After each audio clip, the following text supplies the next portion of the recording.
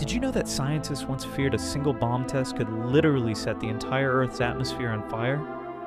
On July 16, 1945, in the Alamogordo Desert of New Mexico, the world's top physicists prepared to detonate humanity's first atomic bomb. They called it Trinity. J. Robert Oppenheimer and his Manhattan Project team had spent years building this weapon, but nobody knew what would actually happen. Some scientists genuinely worried the explosion might ignite all oxygen in the atmosphere, burning every living thing on the planet. They built concrete bunkers 10 miles away and designed cameras to survive the nuclear flash. Scientists even made betting pools on how powerful the blast would be. At 5:29 a.m., 21,000 tons of TNT equivalent exploded in a single instant. The steel tower vaporized completely. Temperatures reached 100 million degrees.